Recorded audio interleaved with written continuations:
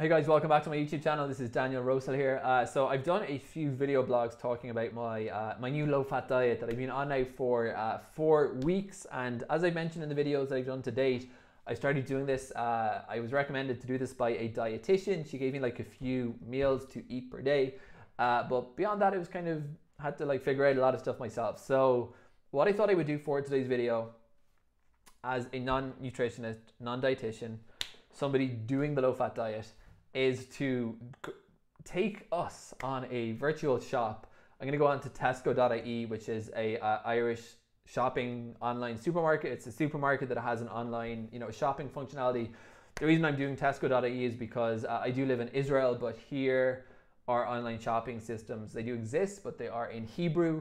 And I think most people subscribing to my videos, because I titled them in English, are going to be confused by not English. So that's why I'm doing Tesco.ie, and what I want to do here is I'm just going to show you guys in the space of a month, because I have spent so much time over the past month shopping, reading nutritional labels, researching in order to start a low-fat diet. And I've actually been really strict about this low-fat diet. I'm doing it because I had gallbladder surgery 2 years ago, created a lot of digestive problems, was very unpleasant, and low-fat diet's the first thing I found is this has been a major breakthrough for me. That's actually really helped,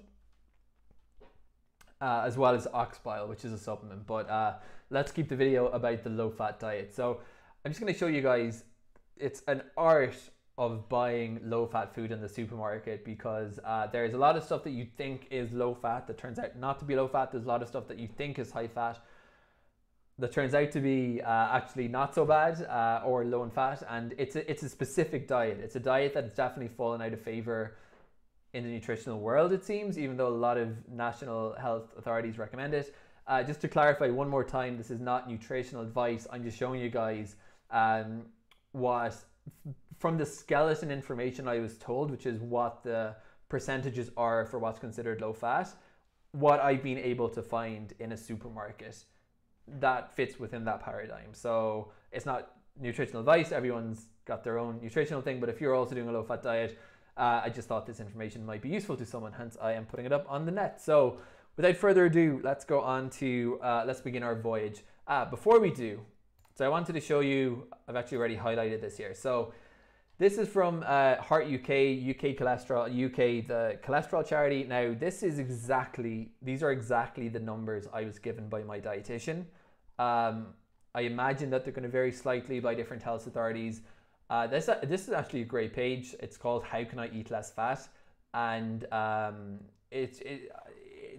the central part here, check the label, is so important. So as I said, I've spent a ton of time over the past month reading nutritional labels in supermarkets. My shop has now my weekly shop now takes me like an hour instead of 10 minutes, because I'm like learning what's low fat by reading a bunch of labels, but I'm getting a lot quicker now. So this is what I've done. I've spent so much time reading nutritional labels. Check the label, because as I said, you can't rely. This is the thing I find out, is you can't say, oh, this is a vegan product, or this is a vegetarian product, or this is labeled as healthy. Those are just claims. The nutritional label is facts. So that's why you really have to read them to make sure that, just don't rely on what's on the box. If you're in doubt, go ahead and just like look at the back on those labels. So there are levels of high, medium, and low fat, at least according to Heart UK. And this here, these two numbers are the ones that I'm keeping an eye on. And that is, low fat is considered 3 grams per 100 grams or less of fat. And for liquids, that's 1.5.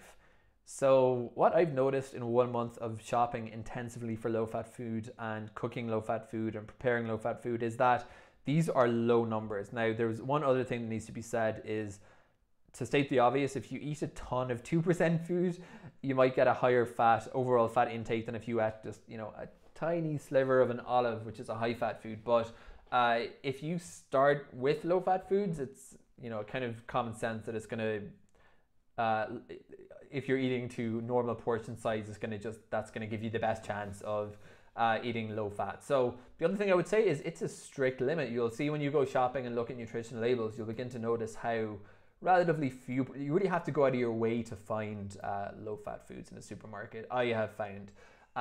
So they call medium fat is 3 to 17, and high fat is 17.5 grams fat or more. They give you examples from each product, and they also define fat-free as being any food with less than 0.5 grams per 100 grams, so 0.5 and also 0.5 per 100 mils in liters for liquids. So the magic number that I'm keeping in my head at all times are 3 and 1.5. I'm trying to stick on the right side of those.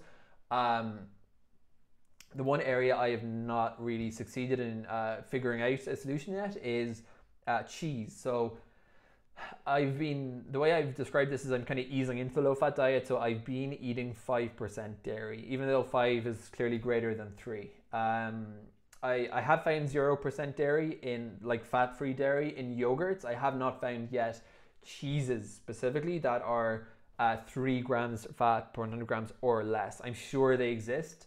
Just in the supermarkets I've been to in Israel, the lowest I've seen is 5%. So that's what I've been buying is 5% cheese.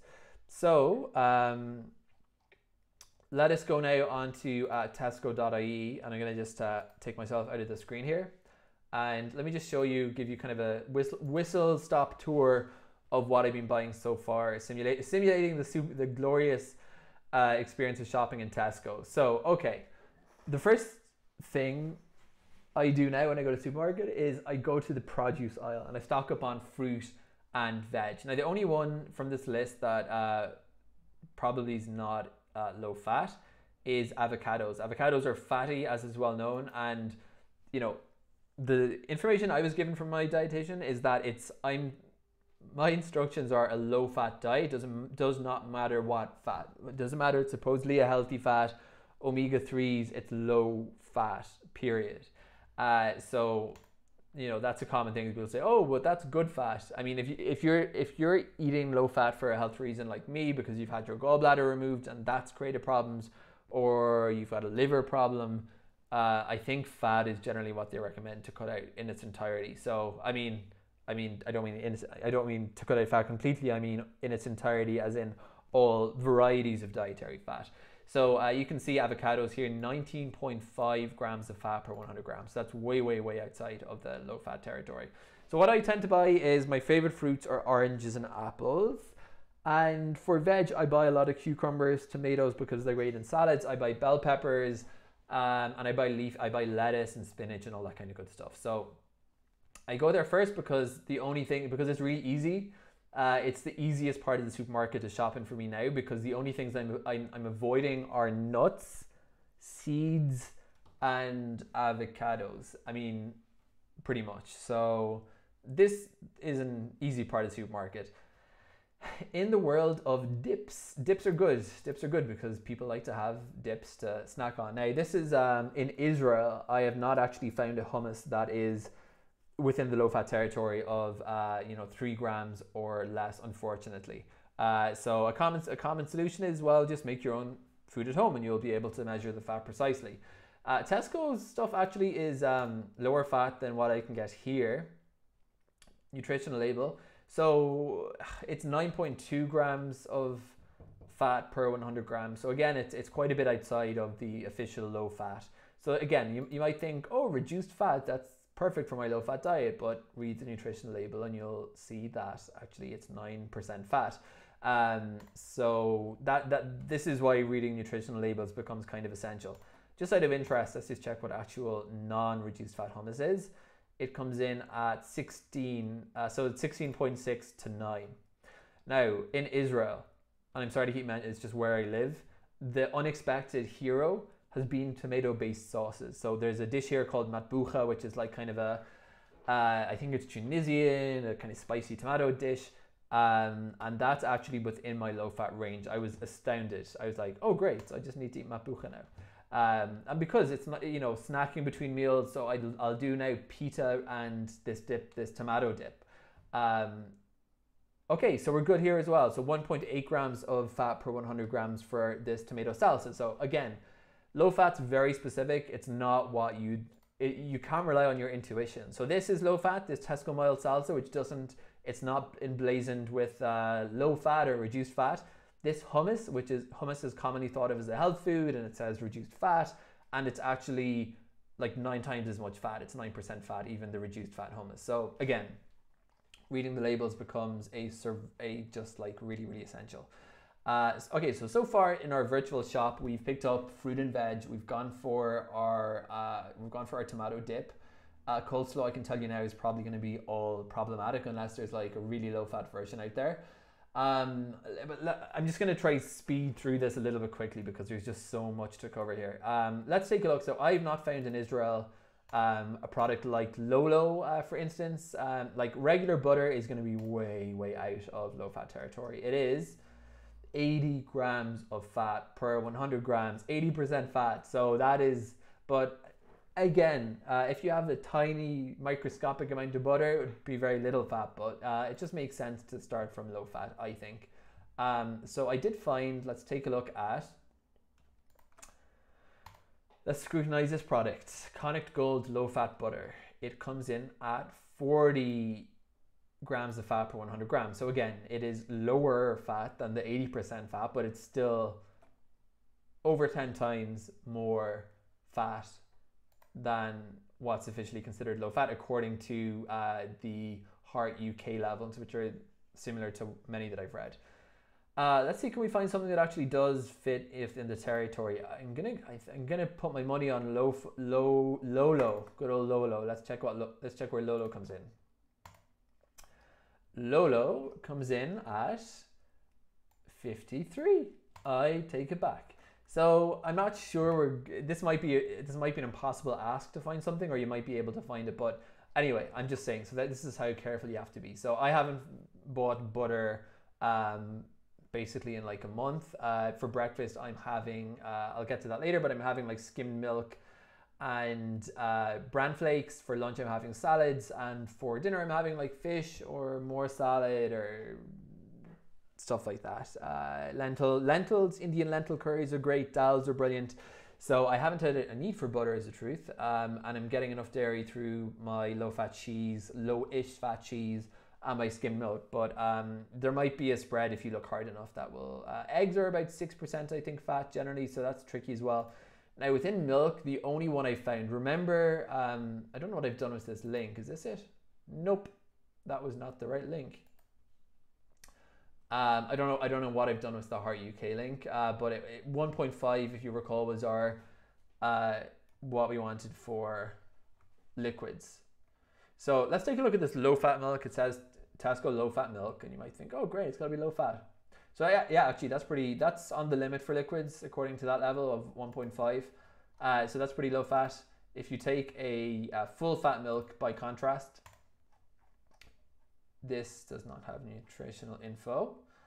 Let's find one that does. Let's say Tesco fresh milk, 2 liters. Also no. Anyway, the lowest one is going to be skimmed milk, or skim milk. I think some people call it skim, some people call it skim. That did not work, so let's go for skim. There we go. Skim milk is 0.3 grams per 100 grams. So that's the lowest fat option, almost always in the milk. I mean, always in the milk. I don't think you can get lower fat than that. So that's what I've been going for. Now, some people do low fat or excluding dairy. I'm just, currently all I'm doing is low fat. So that's what I'm going to be talking about here. So in cheese, cheese is a tricky one. Now, as I said, in Israel, I haven't succeeded in finding less than 5% fat cheese. Hard cheese, I don't know if that's the right word for this stuff. Let's say cheddar is. This is the only low-fat product I've had so far that I've really not enjoyed. I have had low-fat cheddar and I thought it was pretty horrible. Your non-low-fat cheddar tends to come in at like 35 grams fat per 100, so way beyond low-fat territory there. So what I am having instead is a lot of feta cheese. Now, as I said, it's kind of cheating for me because, okay, this is higher fat than what I'm eating by a long shot. This is 23 per 100 grams, 23% fat. So I'm actually eating 5% cheese. So I guess there's just lower fat feta here. Israel being a Mediterranean country, there's just a lot of different types of feta cheese in the supermarket. But let's take this lower fat Philadelphia product. This comes in at 11. So again, it says it's light and less, 40% less fat, but it's still actually 11% fat, which is quite beyond the 3% mark. So again, you just have to read a lot of nutritional labels. So I've been able to find labne, which is like a Middle Eastern strained yogurt spread, labne, feta, bulgarit, which is another type of white cheese. I have like 4 or 5 white cheese options, and that's basically what I consume in dairy. I don't bother buying this kind of dairy anymore, just because I don't like the lower fat versions that I've tried. So a more low fat friendly part of the dairy section is going to be yogurt. So in yogurt, I found it's actually really easy to find 0% yogurt. Now, one thing that people criticize low fat diet for is people say, oh, if you just focus on low fat, you're just going to eat a bunch of sugar. So I'm trying not to do that. So I'm actually eating just like plain Greek yogurt that is low fat. So if I go like low, let's just say 0% fat yogurt, we'll probably find it. These all look like great products. Fat Natural Kefir, 350 grams, 0% fat. Kefir is like kind of a fermented product, so it's really healthy for you. So that's great. If I were in Ireland now, that's something I could, or if you were in Ireland right now, because I'm not, this is something I'd probably, you could add to your shopping cart. Tesco have a 0%. There's actually abundant options in yogurt. So you kind of learn what's low fat friendly and what's not. So like cheese is really kind of, you have to look out for it. So that's kind of what I'm doing. Like I wouldn't typically have yogurt for lunch or labne for lunch, but I'm finding that a good way to like get dairy and get protein without getting fat alongside it. So it's just all these little adjustments essentially that you make. So I'm eating much more yogurt than I would have done before. So in terms of meat options, I find turkey to be the best. Just looking at nutritional labels, turkey's pretty lean. So I've been buying a lot of turkey deli meat, and again, low fat is not synonymous with healthy. So deli meats are very preserved, very processed and whatnot, but they do tend to be quite low in fat. So like these turkey burgers, these guys come in at 2.7 grams per 100 grams of fat. So these are actually considered low fat. But again, look at it's pretty low resolution, but there's no hullabaloo here about, oh, like low fat, healthy burgers. It just says turkey burgers. But these are actually a low fat product, and you'll find ones that are emblazoned with low fat, reduced fat, veggie burgers, vegan burgers, healthy burgers, and you look at the nutritional labels and they're like 15% fat. So you have to be on your guard for this stuff. I think shopping online is probably the easiest way to do this, because you can do all this obnoxious nutritional label reading at home, or you can just learn what products are actually low fat and just like pick them up when you're in the supermarket. So let us look at so we've done so far fruit and veg, a dip, we've got yogurt, we've got white cheese, we've got skim milk here, we've got turkey. And in terms of fish, so I found white fish, cod, haddock and white fish, that's kind of where you want to be going for in terms of low fat. Let's look at these fresh hake fillets for instance, and these guys will be coming in at 1.9 grams per 100 grams of fat, so that's low fat. So I'm often eating fish for dinner now. You just have to be careful not to cover your fish in a high fat like sauce or whatever. You have to really scrutinize each component of a meal, but it can be done. So yeah, that's kind of my go-to now in terms of fish. In terms of not fresh fish, it's tuna in water is my go-to at the moment. So I think let's just wrap up here, because there's certain things. Pasta is great generally. It's obviously a carbohydrate, but so long as this might be problematic because it's ricotta tortellini, it could be filled with high-fat cheese. This 3.3 is actually also not so bad because it's also got spinach in there. So it just kind of that's slightly at the low fat 3% level, but only by a fraction. So yeah, stuff like pennies. I've really stocked up on pasta, and I'll put stuff like tuna preserved in water into it, along with like lentils and whatnot. So yeah, that is generally also good. So let's just skip ahead a little bit and jump into, not literally jump into, but look at the food cupboard. So my friend in the world of tinned fish is tuna in brine specifically. Now, if you look at the difference between tuna preserved in water or brine, which is salty water, and tuna preserved in oil, is quite drastic. So I always bought tuna in oil, and now I do the exact opposite, and I always buy tuna in water. Tuna in brine is comes in at 1 gram of fat, so 1% fat per 100. So very lean. Tuna is a lean fish, but it depends how you preserve it. So this is my go-to in the canned fish aisle.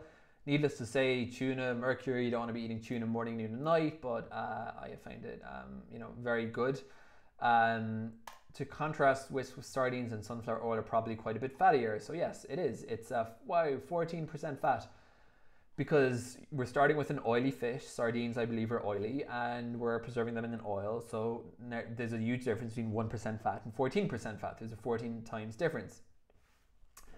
So that's why you just kind of like learn how to navigate the supermarket as a low-fat eater. What else can I talk about? I'm getting a bit worn out. Oh yeah, so okay. Another great thing to do is buy grains and legumes. So stuff like lentils, couscous, chickpeas, tuna. What's wrong with me? Grains. The one thing that's surprising, the relatively high fat, is actually oatmeal. You'd never believe, but oatmeal is a higher percentage fat than quite a few other grains. So for breakfast, if I'm doing a porridge, I'm actually not doing oatmeal as my porridge. I'm doing rice porridges, and I'm doing bulgur porridges. Bulgur is parboiled cracked wheat, and it's actually lower in fat than oatmeal. So these are little things, again, I never knew about before I started doing this. Biscuits are probably a write-off, but you might find something in the healthy biscuit section, or the healthy crisp section even. But this is still 11 grams of fat here. So you don't need these things in your diet. They're probably just like empty carbohydrates. So I instead of snacking on biscuits, I might be snacking now on a bit of 0% yogurt.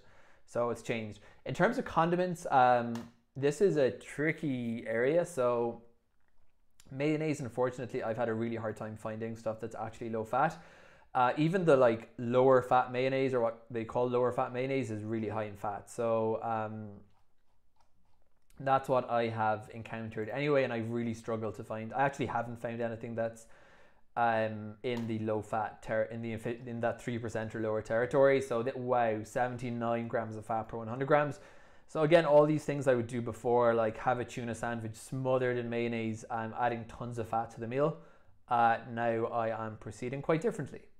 So here, this might be a good example of why reading nutritional labels matters. Hellmann's light mayonnaise. Oh, it's got to be low fat. It says light on the box, but where does this come in at? 26 grams per 100 grams. So a lot lower than the regular, but still quite high in fat actually.